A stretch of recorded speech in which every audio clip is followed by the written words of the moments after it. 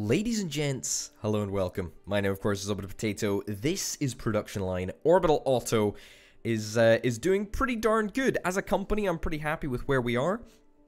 Slowly but surely, we are working towards getting all of our parts produced locally, which is very, very nice indeed. We even, in the last episode, managed to completely sort out this whole area. This whole area where we're now fitting the door panels and the windows and the wing mirrors. It's all looking totally grand at the moment. And we're in a weird situation where we now have this area which is working so perfectly. I mean, as pretty much as perfect could be. And we're actually in a situation where we can now deal with more capacity in the system. So I think we actually need to consider how do we get more capacity. And one of the ways, or one of the only ways I think that we can really increase capacity is by getting another line over in this side of things. And this is the, what is it called? The fit body section. I think that that's probably what we're going to have to do. I don't think we're going to be able to squeeze another fit body assembly line in over here, but I think that we could probably just start up another line entirely. The question is, where are we going to want to do that? I think now might be the time to buy an extra area. And part of me is thinking, why don't we just take the opportunity to take out this area? That would be a good idea indeed. And in fact, if we were to take out, well, if we were to take out these two areas, or even that area and that area, we could put the fit chassis assembly in here, and then we could get this whole section up and running with the fit body stuff. It would present us somewhat of a problem coming down over here, but I think that is doable. But we're basically going to need to add a third line somewhere. Because we're basically at capacity. Basically at capacity over here. You can see that our existing fit chassis assembly, or chassis manufacturer, I guess, just isn't really cutting it these days. But we're in a very jolly financial position where we don't actually have any loans. I don't know if we're actually making money yet. We're kind of making money, but we're certainly not making bad money. Don't have enough ideas for this. However, that's the great thing about buying some new space. We can actually get some more marketing stuff, which means that we can just repeatedly have enough ideas to make this whole thing work. So yeah, I think that is what we're going to do. We'll purchase this and we'll purchase this, and we'll move just the entire chassis assembly and whatnot. We'll just move that all up here. We do want to sort of consider, do we want to have a more basic line, or do we just want to have, what the heck is that doing there? Do we want to have perhaps a basic line where we just don't have any upgrades? Part of the problem is that if we just have a purely basic line, for example, a basic line that is not fitting the the parking sensors in the rear bumper section, eventually we're going to get to a position where even the basic cars that we're making, even the you know, the whatever it is, the budget compact, right? The budget compact already needs air conditioning. That is a common feature.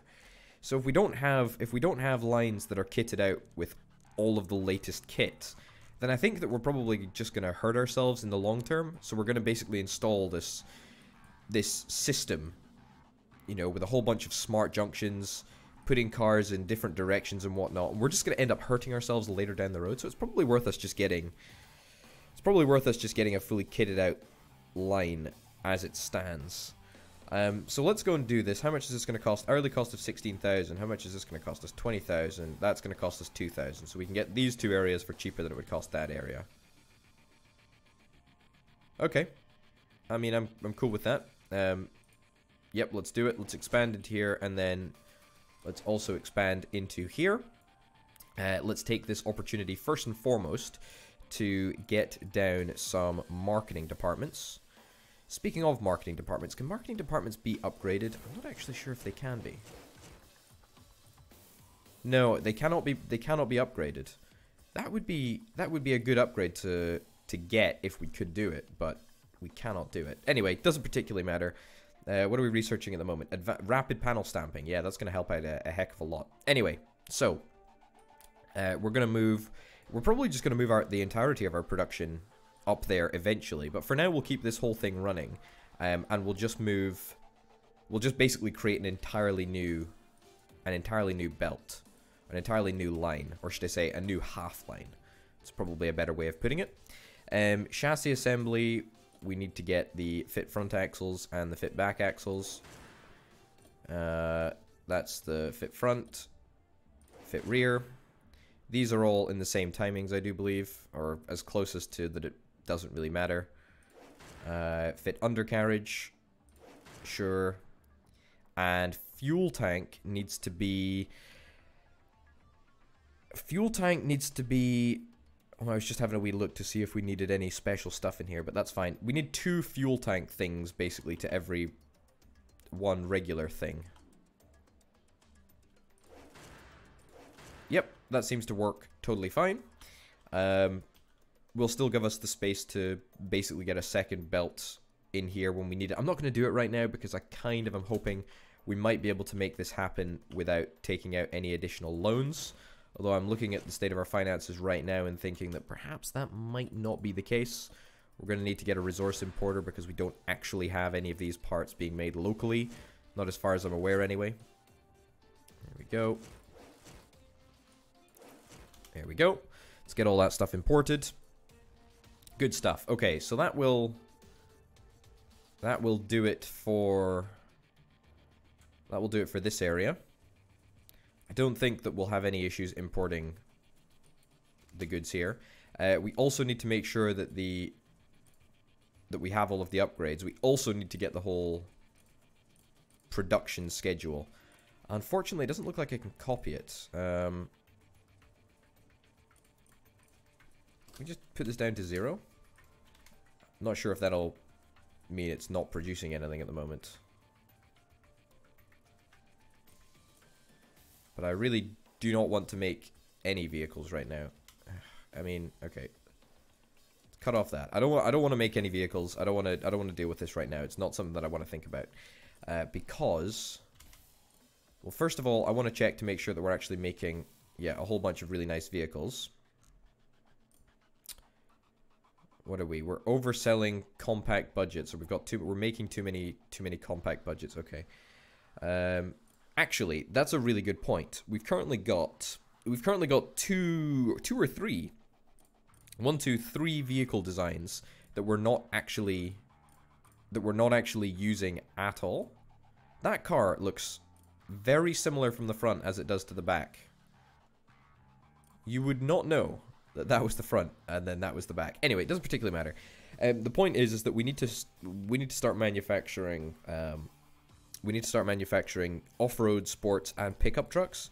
So it might be an idea that whilst this will eventually become the entire fit body manufacturing for everything, it might be worth us basically just creating those 3 types of car. Well, it will become 12 types of car as we propagate it out. Just manufacturing them on here. And so eventually when we do move this whole production area up to here, we can just basically install the second chassis vehicle assembly and we can just replicate whatever we've got on here. So this will effectively be the start of a new line, which is actually quite a good way of doing things, at least from what I can see. If there is a better way of doing it, I'm not entirely sure. It's actually going to be, are we making, so what, we're making vans, SUV, compacts, and sedans. Let me just double check this.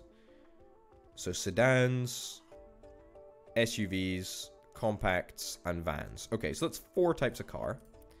Making 4 types of car. I believe there's only 7 types of car in the game. Is that 1, 2, 3? Well, that's 1, 2, 3, 4, 5, 6, and then the 7th is sedan, which you get as a basic. Yeah, so that's just an upgrade to sports. That's fine, actually. Okay, so there's 7 types of cars. So basically, we're making 4 on one, and we're making 3 on the other. That'll get, you know, changed as we go. But for now, let's just work towards getting the cars all set up. So, off-road, we need to get all of the features in place so that we don't have any annoyances. Cruise control, adaptive cruise control. Adaptive cruise control is the best model, so we'll just do that. Electric windows. I mean, it's all common. There's not many things that are universal. Well, apart from in-car music, apparently. premium music, put that over there. Power steering is common. Solid roof, panoramic sunroof, put a panoramic sunroof in there. Sat nav, basic seats, Napa leather seats. I have literally never heard of a Napa leather seat. We're gonna call this what's the name? Budget. Budget is the official name. Budget off-road. Nice. We'll put this up to about there. Create a similar model. I should probably rename them, but I'm really not that bothered about it. Mid-range. There we go. Mid-range. It's got all the features already. Create a similar model. Bump up the price. I feel that the whole system of selling these things needs to get a little better. Like, I don't think it's good enough how you can just do this and make money. It's kind of crazy. Even with the budget car, by the way, we're going to be making like a ridiculous amount of money. Yeah, we're going to be making a lot more money on the luxury ones, but it doesn't particularly matter. Anyway, the sports car. I don't know why I call it budget. I might as well just call it sports. If I'm just going to be lazy and not name all of the things properly. Anyway, yep. Sure. Basic controls, touchscreen interface. Sure. Adaptive cruise control. Also, it doesn't seem entirely right that I'm able to make such a killing off basically a car that has all of the features. Like, it doesn't make sense how off a budget off-road car I can still make where is it? Yeah, so from the budget off-road I can basically still make 6 grand even though it's got literally every feature under the sun. It's kind of nice, don't get me wrong, but it just feels a little bit imbalanced at the moment. Napa leather. Sure. And yeah, we'll call this the sports. We'll put the price as that much. Create a similar model. Bump up the price. Mid-range. I don't even really care about the price. It doesn't actually make a difference as far as I'm concerned. Put it up to luxury. Because, you know, you'll have these customers anyway. So it's not like it particularly matters. Okay, for the pickup truck, this is the last truck that we will be bringing out. Adaptive cruise control. Yep, let's get it all. Boom, boom, boom, boom, boom. Music, in-car music. Nope, premium music. Yep. What does premium music sound like anyway? Is it different music or is it just a different system, like a different music system? I'm really not sure. Anyway, it's going to be budget. Can you imagine? A budget car, like an entry-level car with a wooden dashboard. It's quite nice. Okay. There we go. Bump that up. And then that's that. Perfect. So I think that should be literally every type of car that we have available to us. We still need to work out the ratios. This is always a pain. This is always a complete pain, by the way. 40%. We're near. It's going to probably increase. Where is the graph? It's here, isn't it? Market analysis. Okay. Unfortunately, I need to remember these figures. Okay, so for the off-road, that's this section. Customers per... Okay, so we basically need 1, 4, 1, 1 for off-road. From budget to the top. 1, 4, 1, 1. So it's a total pain. I wish you could just like copy this across. So change schedule. Can't get rid of it apparently. So, not SUV, off-road. Where's off-road? Where's off-road? Am I just missing it completely? Ah, here we go. Budget off-road. Cool. It's a 1 to 4 to 4. There we go. And then that's back to 1. And then that's back to 1. Okay. It's a little bit of a pain because I've just been super lazy with the names, but it doesn't particularly matter. It's fine. It's fine for now. Also, I know we need to get the upgrades to this. I know it's something I'm gonna do. Just can't be bothered at the moment. Okay, so that's off-road sorted. We need to get sports next. So the market for sports cars are apparently much larger. So it's 6 to 4 to 4 to 3. 6, 4, 4, 3. So sports. 6, not 61. 6, and then 4. Down a little bit. 4, and then 3. Okay, perfect. So that's that. What's next on the menu? It is the pickup truck. I think it's the pickup truck that we did, wasn't it? Let me just quickly jog my memory. Yeah, it was definitely the pickup truck. So let's go over here. Let's have a little look at the pickup truck. So it's 5, 5, 12, 2, 3. 5, 12, 2, 3. Perfect. So, pickup. Pickup. Where is the original pickup? The original pickup is here. Oh, goodness, I can't remember. 5... Was it 5, 12, 2, 3? 5, 12, 2, 3. It was. I should have trusted myself there. So 5, 12, 2. There we go. And finally, 3. It's always a bit of a pain to make that happen, but it's worth it, right? It's worth it when you can get it set up and it's kind of nice. I should probably just buy them all. Yeah, okay, great.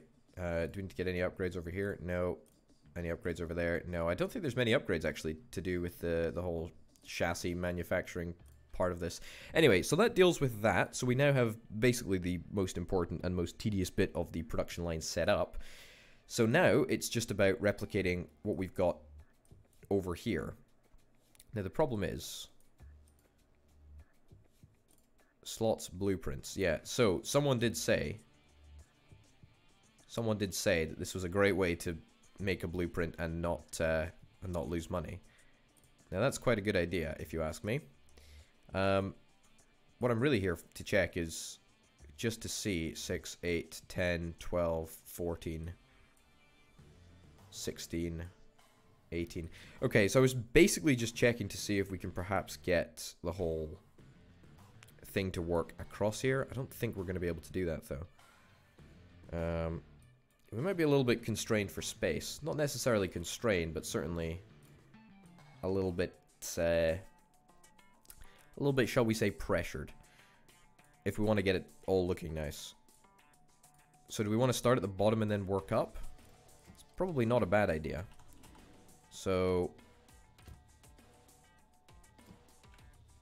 basically want 3 fit body shells. Body shells work in 3 minutes. So we basically just need that. It's the fit hood, fit trunk. Yeah, although on a technical level we could get 3 fit body shells and then that could be changed into 2 fit hoods. It would be kind of nice to do. Would mean that we could kind of optimize our whole output. Yeah. Alright, well let's change that to just 2 fit hoods then. It is going to take an extra layer to make it all work. There we go. That'll work. We just have them all sort of pointing up there. Perfect. Or will that work? See, the problem is that I'm never really sure if that's just directly feeding into that, and then these 2 are feeding into that one and that one. I'm never really sure if that will result in a problem or not.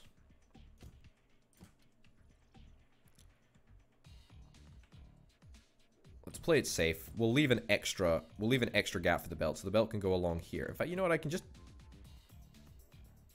Uh-oh, can I not?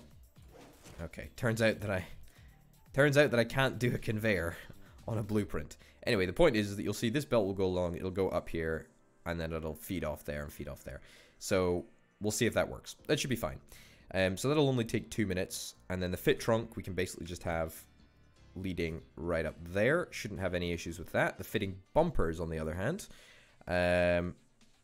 we also won't have any issues with. Fit the rear bumper. Fit the bottom trim. Fit the arches. That is not what I wanted, but that's fine. Fit front arch. Fit rear arch. And then we need to fit the vent. Yeah, so that's actually not too much space. In fact, that's actually quite a compact little setup. What's the setup that we've got going on over here? I think, did we give it a little bit more space? Fit hood, fit trunk. No, it's actually totally fine. Okay, well that pretty daintily finishes that up. That's quite nice. We need to get the fit roof section next. Fit roof is actually kind of easy. We just need 2 for each of these, so we're going to need 4 fit roof sections. Let's get that, and then let's get that. Yep. And can we do something similar over here? That, and then that. Tell you what, that actually works quite well. Not perfectly, mind you. But not badly. We can maybe make it a little bit more compact. Yeah. Yeah, let's not try and make it too compact. We'll just copy the exact same system that we've got over there. That way we won't have the belts merging. I don't want to, like, if we were to do it one closer, then the belts would have to merge, and that might lead us to some throughput issues, but it doesn't particularly matter. Total cost 386,000 to purchase all of these blueprints. It's a pretty good price, and that's just, we've used a tiny section, really. We've used a really tiny section, and that's pretty much a proper and accurate replication of what we got over there, so I'm pretty happy with that. Now it's just a case of linking this up to here, linking the whole thing up with belts, and then getting all of these parts down to this area, because of course the next stage is of course fitting the door panels.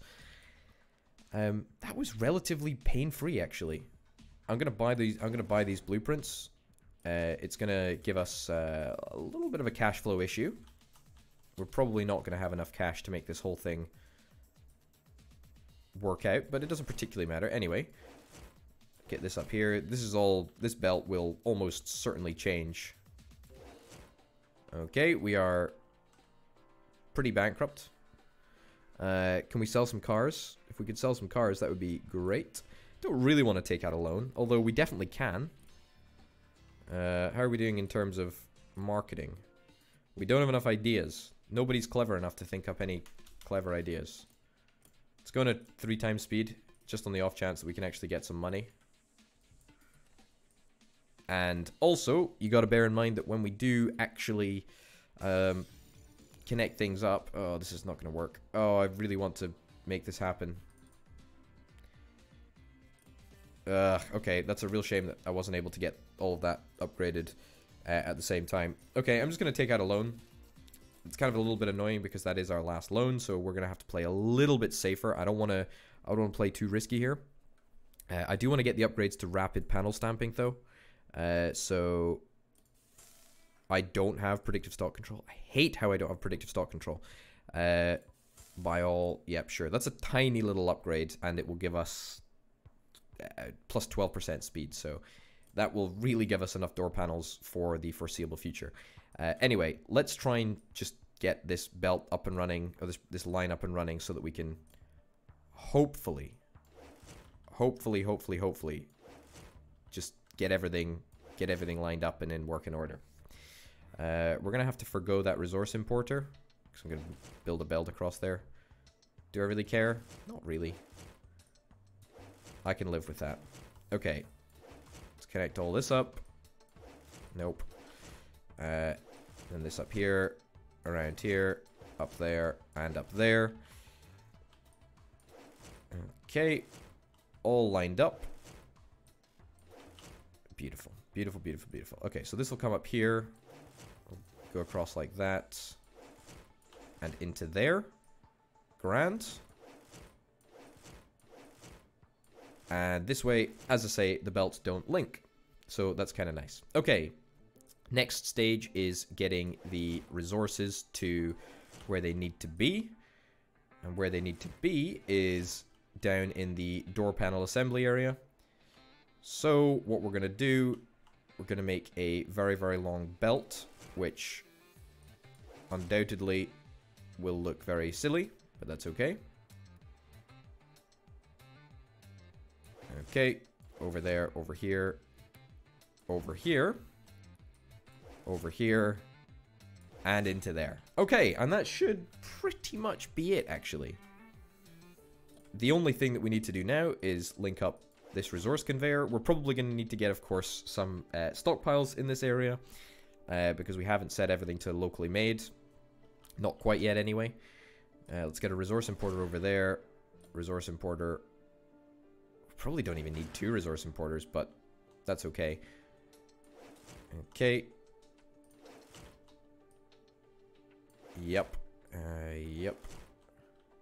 Let's get it all linked up. Perfect.